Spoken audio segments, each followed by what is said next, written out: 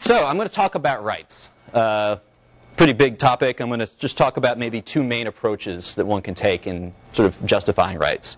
But I want to begin by trying to get myself in a little bit of trouble because I hear classical liberals and libertarians talking about natural rights a lot. They seem to tend to like natural rights. And I've studied political philosophy for quite a while, several years at least.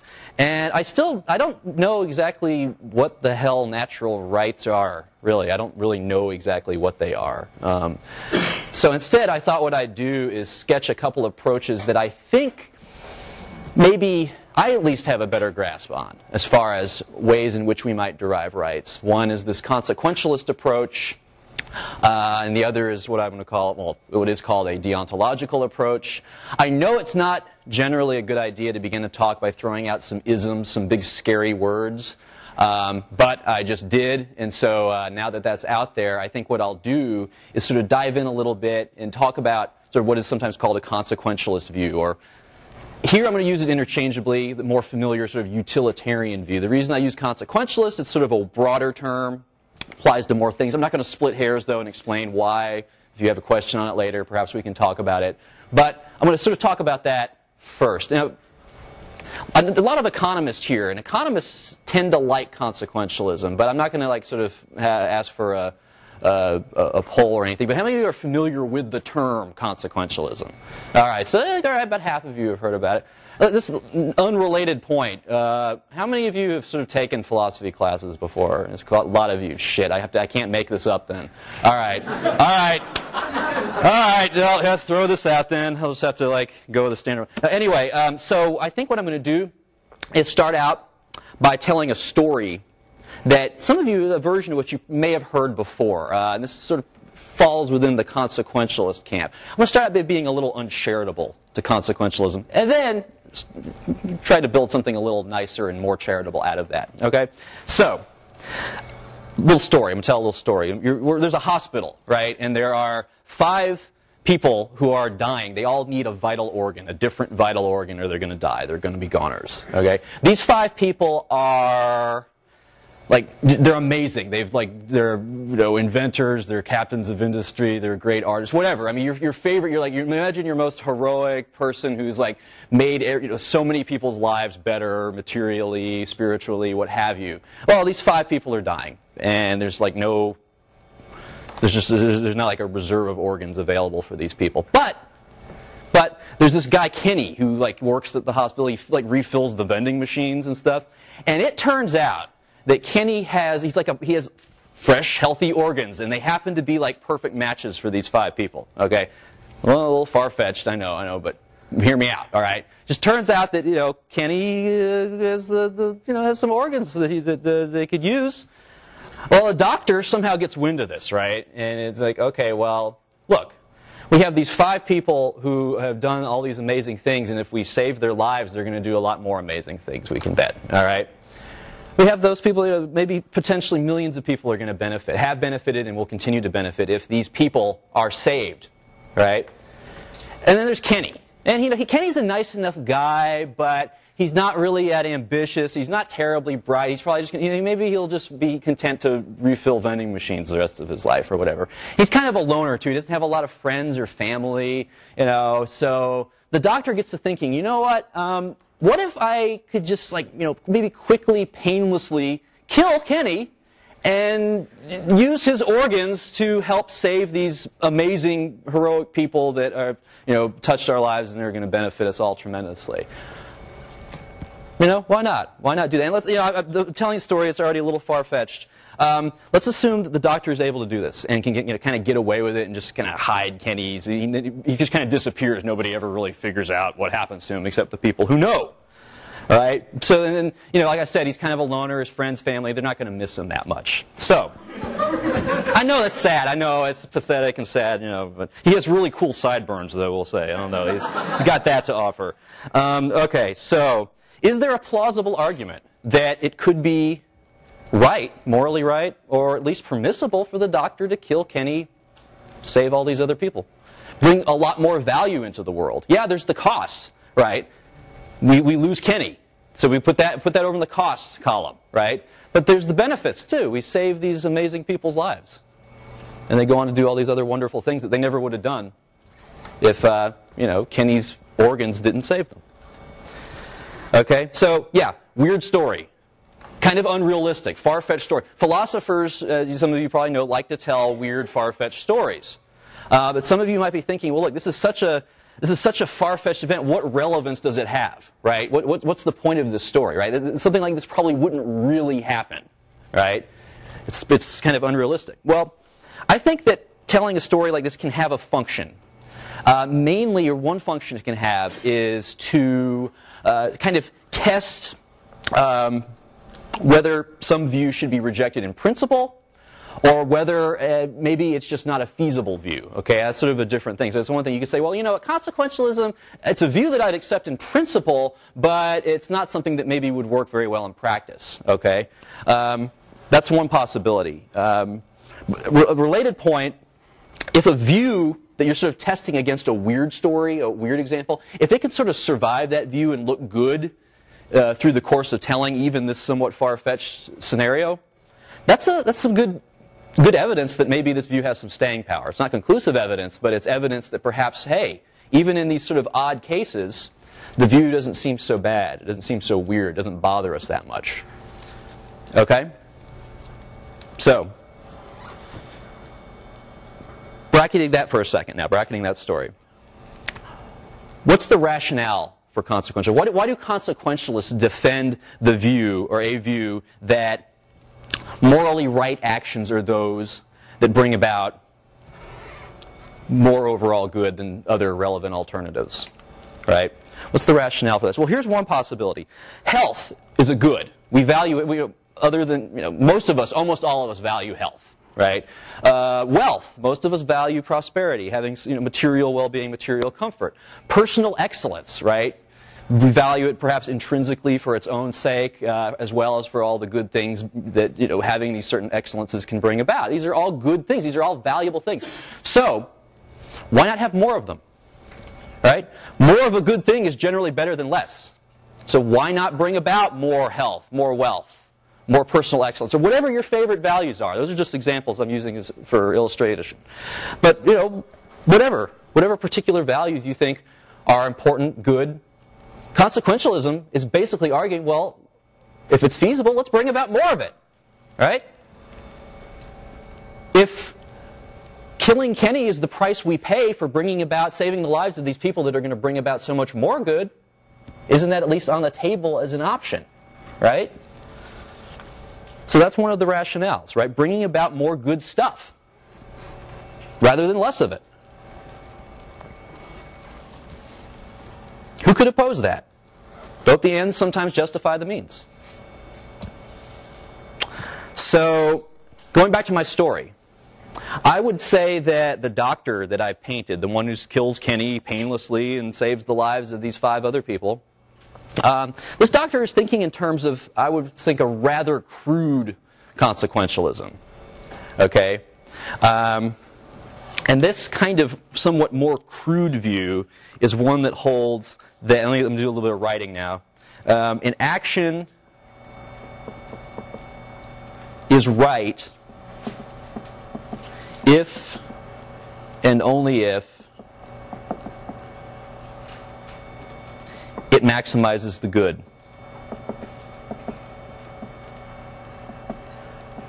And then I'm going to tack on this little, perhaps weasel phrase, all things considered. Assuming it's feasible, we might have information constraints and so forth. So that's sort of what's packed into that all things considered phrase.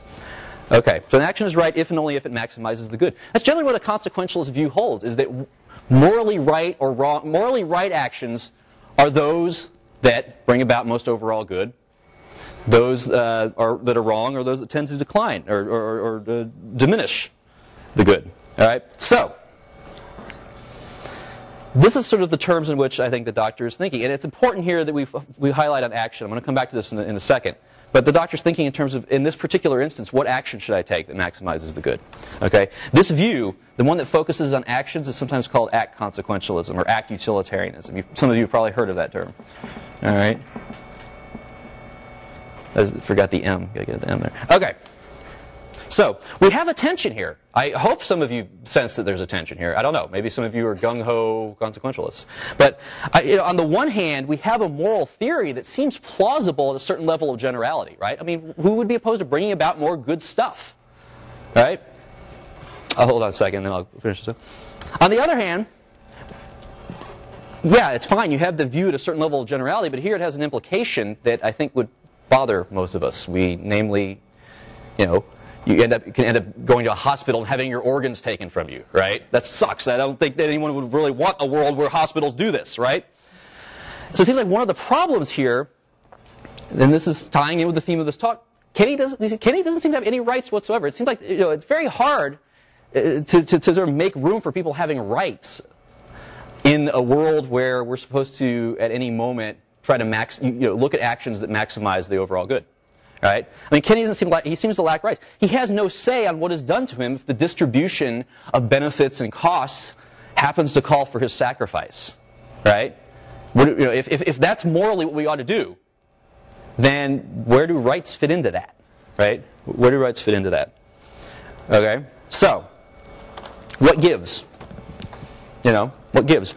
Do we bite the bullet? Do we say, well, you know what? If consequentialism is the right way to go, if this is the view that seems most plausible at a level of generality, we're just going to have to buy into the bad consequences that come from it. Or, buy into the bad implications that come from it. Because overall, we're trying to bring about the best overall consequences.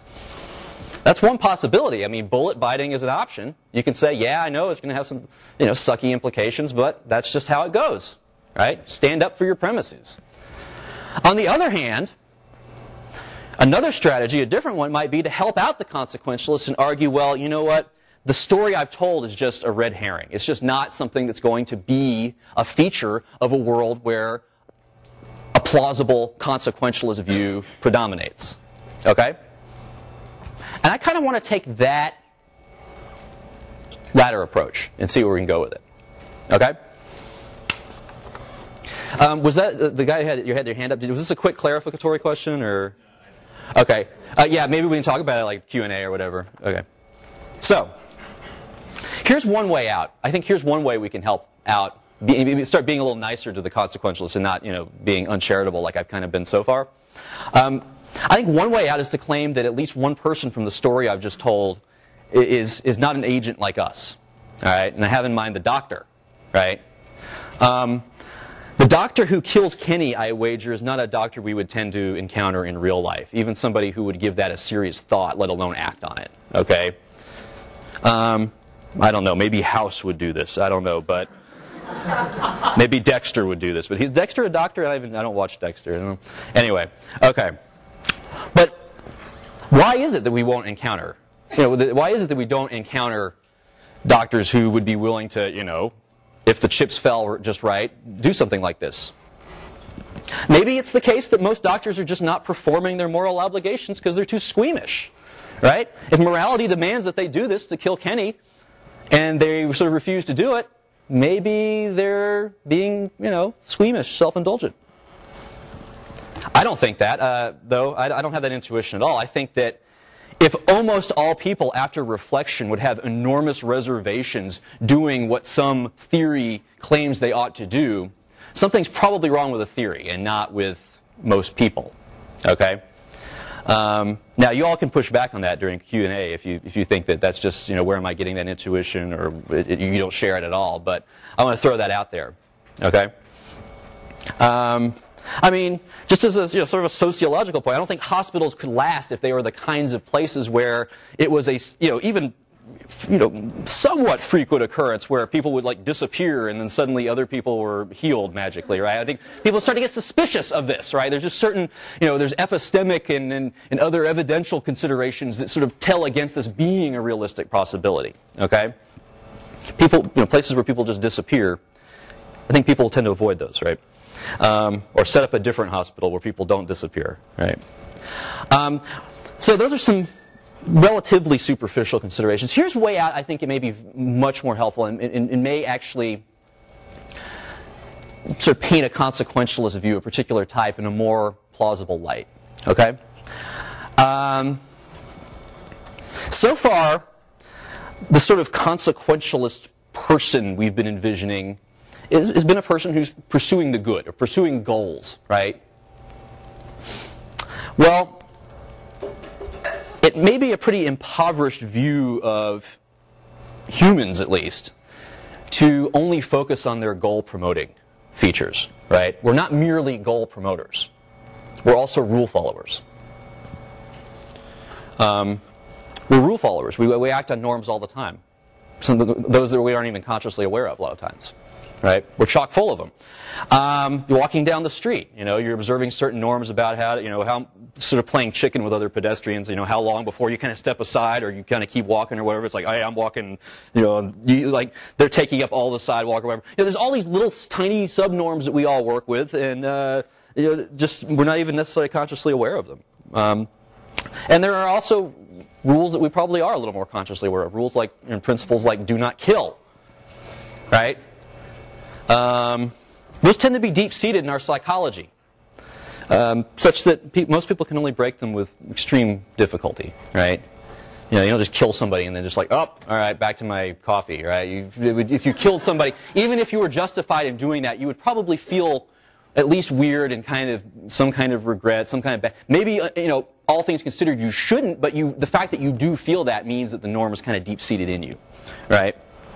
So, taking our psychological natures into account, sort of a more full range of our psychological nature, maybe instead of comparing which individual actions, that's not going to work, which individual actions should bring about the most overall good, maybe instead we should look at which sets of rules or institutions or dispositions maximize the overall good relative to other alternative sets of rules or institutions or dispositions, okay? So this leads us to a sort of what is sometimes called rule consequentialism. So let me just get out of there and say a rule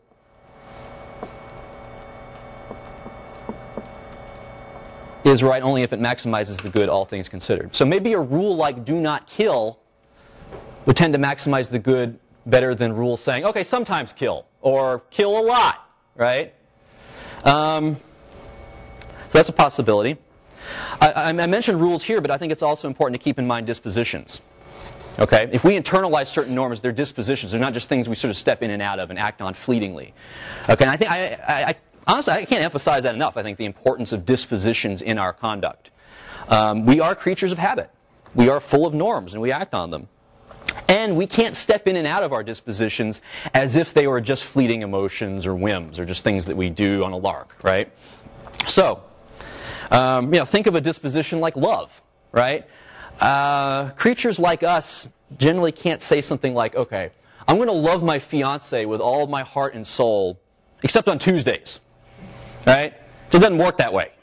It doesn't work that way. Same goes with other dispositions, like inhibitions about killing, right? You might be like, okay, well, I am deeply opposed to killing a guy. I'm not going to kill a guy, all right? No, except maybe on Tuesdays, all right? And then I'm not so, whatever. Maybe Tuesdays really suck. I don't know. But that's not how it works, right? That's not how we are, okay? And so here's me throwing out another intuition, another sort of what I think is a platitude about morality, but maybe you disagree with this. But I think that any moral theory worth its salt must be able to take into account our deep-seated features, or else it's just not a good view. It's not a realistic view. It's not one that works. If morality is fundamentally about how we can conduct ourselves, especially the social aspects of morality with regard to one another, it has to be able to take into account features that we can realistically expect people to act from. Okay? Otherwise, expecting them to act as saints or to do things that are that you sitting there probably would never imagine doing, and then call them immoral if they don't do it, probably something wrong with the theory then. Something wrong with the view. But again, maybe you disagree with that. Okay, so where is this headed? Well, Maybe this rule consequentialism, maybe one where it's good for a society to have rules like do not kill, do not violate another person's bodily integrity, do not steal another person's belongings, right? Maybe if these rules, societies with these rules tend to do better, maybe if there's group selection for these rules, right? Not among people, but among the norms, that cultures, societies that have these rules in place tend to do better than those that have different ones. Perhaps a story could be told that having these obligations sort of encoded in the form of rules that maybe aren't even explicitly, consciously held in some cases, maybe those obligations then correspond to rights. Maybe we have a place now for rights. Harder to see back in the act consequentialist story, right, where Kenny was just sort of subject to being killed at any moment if the chips fell, right? But if we have rules and obligations against killing, against invasions of property or bodily integrity or what have you, then we can have a more sophisticated consequentialist defense of rights. There's a place for rights at the table. It's mediated by the fact that we are rule-following beings, that we internalize certain rules, but that may be something that can get us rights. Okay? Now, these things I don't believe would be natural rights, but they could have all the directive force that natural rights, I think, are purported to have by those who defend them. So, there we go. There could be room then. And I would think this is a definite improvement over some older consequentialist views, such as those of Jeremy Bentham, who was an early 19th century utilitarian philosopher. His line on natural rights was that they are nonsense on stilts, quote, nonsense on stilts, right? I don't know if that was actually his view of rights as such, but if we go, what I'm arguing here is if we go sort of a rule consequentialist direction, we could have, I think I've sketched maybe a way of getting rights that have a lot of oomph, that have a lot of directive force. Okay? So, the end? I mean, is that it? How many of you are unsatisfied with that sketch of rights? And not just because I sketched it. Yes, okay, I've seen some hands here. Not really like, Anyone kind of like it, think it's promising? Anyone doesn't want, nobody wants, yeah, this is a promising. I saw Chris, all right, that's excellent. No, say little hands, all right. Some of you think this might be promising? Okay. I don't know. Maybe I didn't do a good enough job sketching it. I don't know. But I'm kind of, That's the technical term is like that about the view. Not because, I think it's a really interesting view if you sort of buy a lot of the background premises that I think consequentialists are working with. But I'm going to sort of step back now and look at some of those. Okay, those may not be the reasons that the problems that you might have with the view, but here's some issue. I think a couple of concerns that I wanted to look at that could be deeper problems with any consequentialist view, even more plausible ones that are more sophisticated, like the rule consequentialist view. Okay, so here's the first concern I have. I believe it's sketched on your outline, on your handout, but I'm actually doing it in reverse order. Take a proposition like happiness is good.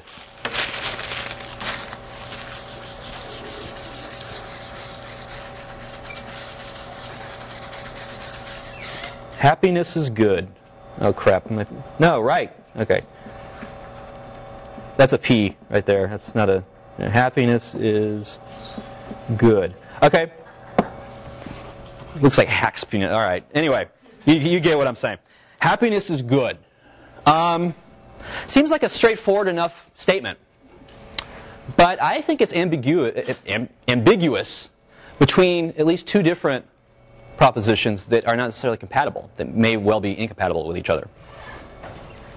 Okay? So one way of interpreting that statement is to say, well, happiness is good,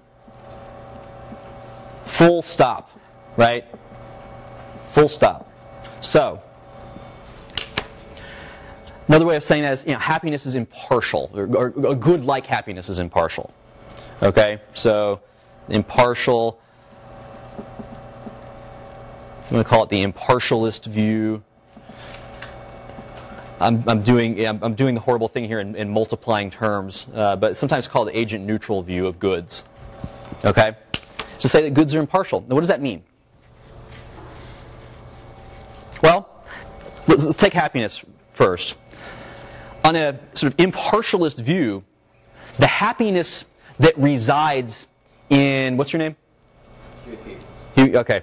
I didn't hear that, so I'm going to make up a name. Sorry. Sorry about that. So take Libby, my invisible friend Libby up here. The happiness that resides in her gives her as much reason to promote it, or gives me as much reason to promote it as it gives her reason to promote it. Okay? Does that make sense? That's one example. A lot of times it doesn't. The headache example seems to work better a lot of times in cashing this out. So let me go with that. So Libby has a headache. And, you know, the fact that she has this headache, this pain, gives me as much reason to relieve it as it gives her to relieve it, okay, on this impartial view. Because there's this pain. And on the impartial view, well, pain's a bad thing, we should get rid of it. So wherever it resides, wherever it's lying, we should get rid of it. And I have as much reason to do it as she does, even though the pain happens to be residing in her head, right? So that's sort of an illustration of what they mean. What sort of this impartialist view means. Okay? Well, that's not the only way of interpreting happiness is good, the more general statement. There's a different interpretation, one that could be incompatible with this. And that is, happiness is good for this or that agent. All right? So, Bill's happiness is good for Bill. Libby's happiness is good for Libby. It could be the case that Libby's happiness is good for Bill if he has his own reasons to want to bring it about. Maybe he likes her. Maybe he's sympathetic and he likes strangers and he likes to bring about their happiness or something like that. But it's still his own personal reasons. Agent-relative reasons. This is sort of an agent-relative view of the good. The goods are only good fors. There's no such thing as an impartial good. So that does make these views incompatible. Okay? So, take the headache example. On an agent-relative view, the fact that Libby has a headache doesn't necessarily give me a reason to help her relieve it. Okay? I could have agent-relative reasons to relieve it. Maybe I care about her and I don't want her to be in pain. That would be an agent-relative reason. The force of the reason wouldn't be coming from the fact that she has pain in her head. That's more of this impartialist view, right? So yeah, maybe that's a reason I'd have to relieve her headache. Maybe I don't really like her at all, but she's groaning from the pain and I can't hear Miami Vice or something. You know, and so it's drowning out my stories, my pictures, and I can't watch them. And so I give her like an aspirin and like, oh, you know, take this and please be quiet, right? That's it's agent-relative reason to help her. Maybe not kind of a Scroogey one, but you know, that's the reason. Here's the reason I bring up this distinction is because it seems like for consequentialists, we're going to tend to, at some level, either first order, maybe second order, we won't get into that, view goods as impartial. Okay? If goods are agent-relative, if they're indexed to agents, if all goods are good fors, then it's not at all clear how there can be an overall good to be maximized, an overall good to be brought about. Okay? And let me illustrate what that means by way of very, very, very simple math, which is all I can know how to do anyway. Okay? So, take the impartial view.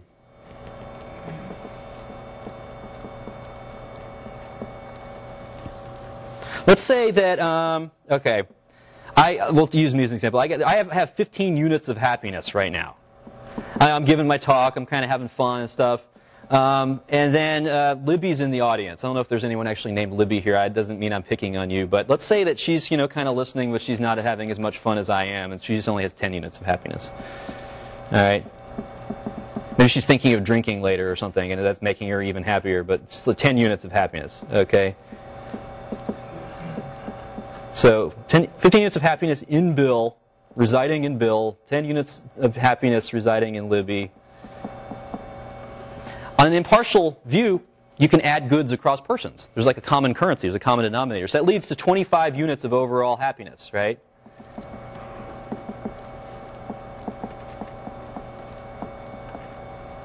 Okay, and if that's the case, then we have a story that you can tell about maybe why we ought to maximize that, or something like that. You know, let's say there's some story we can tell about how goods can be added up most efficiently, or summing up to the largest number. Well, If goods aren't like that, if goods are agent relative, then it's not quite the same, right? Because what we have here now is 15 units of happiness for Bill plus 10 units of happiness for Libby, adding up to what? Happiness for Liberty, or happiness for Libby and happiness for Bill are not common currency. Two different things. They're indexed to two different people. How do you add those up? I mean, there's not like a being called Bill Libby, you know, that there's 25 units of happiness for. Right? There's not like this new sort of fused conscious being or something that now you can add them up like that. Okay, we're separate. We're separate individuals. Right? I mean, this was John Rawls's critique of utilitarianism, is that it doesn't take seriously the separateness of persons. Well, this is one way of perhaps cashing out the fact that maybe goods are not additive across persons. That you can't trade off utility across persons. You can trade off utility within persons, perhaps, or at least within the same selves. I won't go into the whole personal identity debate, but, you know, along those lines. But when we're talking about different individuals, it could be that we have incommensurability here. Okay? So, that's one possibility. Now, I haven't given anything like a conclusive, well, clearly then we're only agent-relative goods. I merely throw this out here as an alternative way of understanding the good. Okay? And so if a consequentialist, insofar as his view will depend upon there being impartial goods, and he wants us that are skeptical of that to accept the view, there will have to be an argument that shows why there are impartial goods, or why maybe there are agent-relative goods, but they're also impartial goods, or some kind of story along those lines, right? So there would need to be an argument along those lines. And I don't mean to say that consequentialists haven't, made attempts to give arguments for this. I don't want to say that. There's been lots of ingenious, work in that area. But I just want to point out that that's an issue that would need to be addressed. Okay, so that's the first concern. It's about the nature of the good. The second concern I have, actually, I think is more important. The whole meta-ethical view about what the nature of the good is, that maybe is a story that maybe we don't know. Maybe we don't have a conclusive thing to say in favor of either of these views. Who knows? We'll leave that aside. Let's assume we don't. My second concern is that consequentialism, I think, seems to miss some of the kinds of reasons we tend to evoke as fixed points of our moral practices. Okay, I'll explain a little bit what I mean by fixed points as I sort of flesh things out. Okay? And so this is now, we're kind of shifting away now by virtue of this concern, and shifting more toward this guy. Right? I think some of the worries you all might have, or some of the dissatisfaction you might have with consequentialist views, may stem from the fact that you have some deontological premises, but we'll see. Maybe you don't. Maybe you have different reasons for opposing it. Some of mine, though, some of my concerns with consequentialism come from having certain deontological premises. We'll get to that, what the hell that means in a second. Okay. So I'm going to invoke. How many of you have heard of the term reactive attitudes? Okay. Nobody. Good. Now I can make these up. Well, I know some people in the back have, but so basically, what reactive attitudes are. They're moralized or moral emotions. Okay, so they're things like blame and resentment and guilt and indignation. Right? I notice I'm just going to focus on like the negative ones. I'm not going to focus on like the fluffy positive ones or anything like that, because that's not as much fun.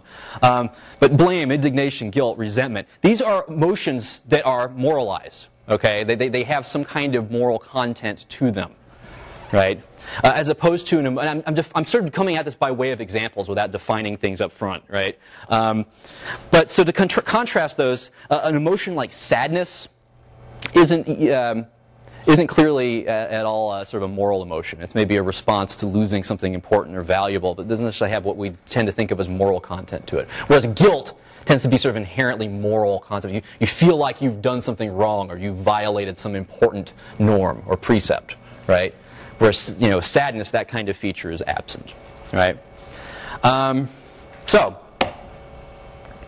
I'm going to tell another story. Is that all right? I'll tell another story a little bit? All right. So this is exciting. I'm waiting for a bus. Okay, you do that a lot in D.C. and stuff like that. So I'm waiting for a bus. And Kenny walks up and sticks the original story is he sticks a fork in my neck, like bam, right in my, right in my neck. It's a total stranger.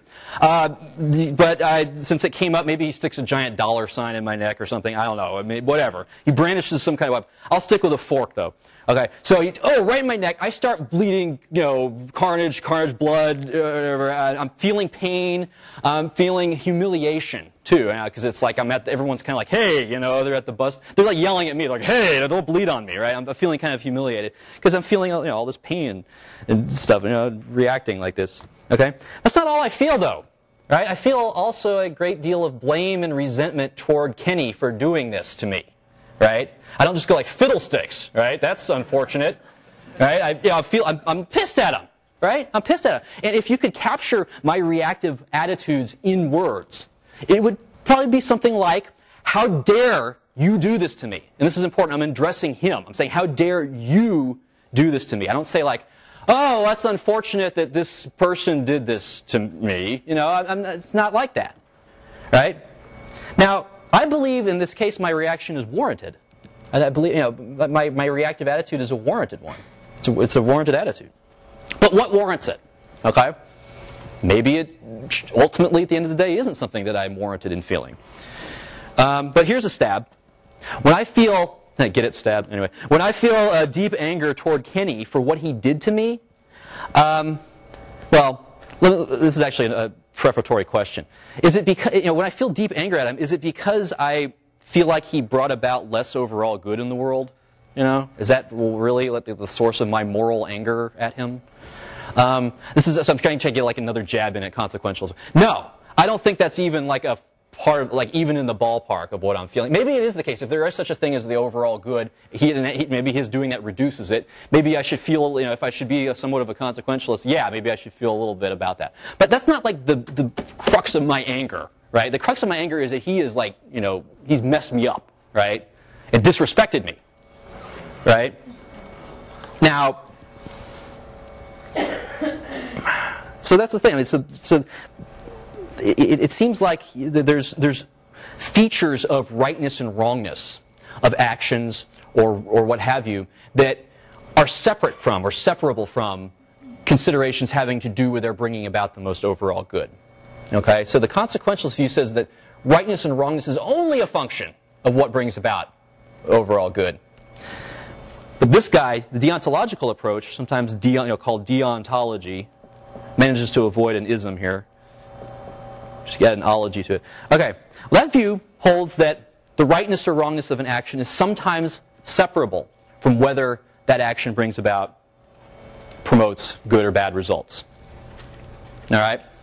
Now, this is an important aside, just to avoid any confusion. It's not that consequences never count on a deontological view. That would be crazy. Consequences can be often very important for a deontological view, but they're not always the only things that matter when it comes to the moral rightness or wrongness of an action. Okay? So, why do I feel resentment toward Kenny when he stabs me? Well, here's a thought. Maybe one view is that in order to be part of a functioning society, we regard one another as free and equal, basically free and equal. And we have certain shared norms that have emerged that more or less capture these attitudes. Again, maybe there's a story for why there was a selection for these norms, that groups that act on these norms tend to do better than those that don't. That's, I'm kind of arm-chairing things here. There's a lot of good empirical anthropological research that is being done and remains to be done on why is it that we come to have a lot of the norms we have, right? But, hear me out on that. So, here's a thought. Maybe when I make a demand on Kenny not to stab me, I'm holding him accountable for his action, right? As a member of my moral community, as somebody who is part of this realm of shared norms. And in so doing, I'm addressing Kenny as my equal. So there's a sense in which when you get really pissed at somebody, you're showing them respect by doing that, right?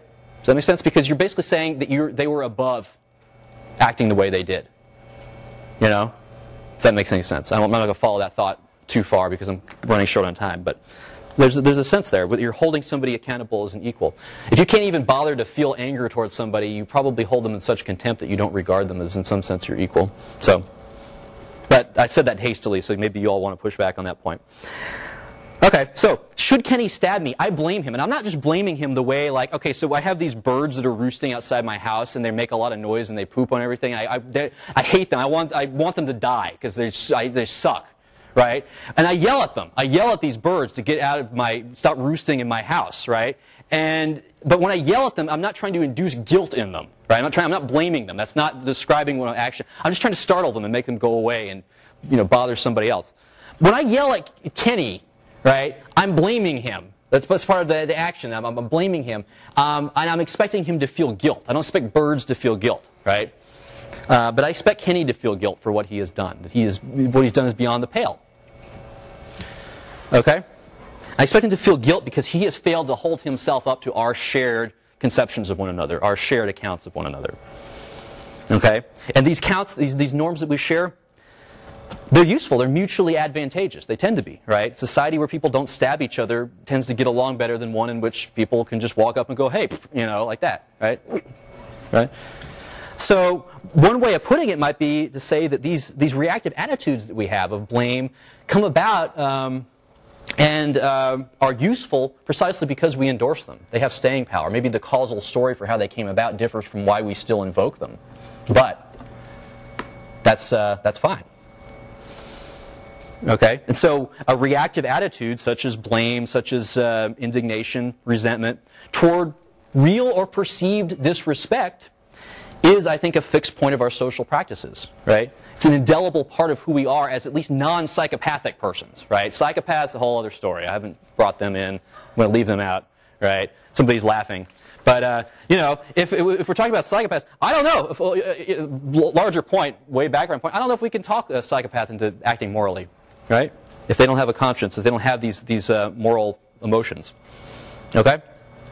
Also, we can't reason our way out of reactive attitudes. They're pretty potent, right? You can't just sort of talk yourself out of it. I mean, there are cases where you could maybe revise your assessment of whether you should have reacted in such a way. I mean, there are considerations that might excuse or exempt the one for whom we originally felt resentment. So let's say it turns out that Kenny, I'm in the ambulance on the way to the hospital with the fork still in my neck, and the paramedic is like, oh, yeah, I've been hearing stories about these flesh-covered robots that have been misprogrammed in the city, and they've been stabbing people, right?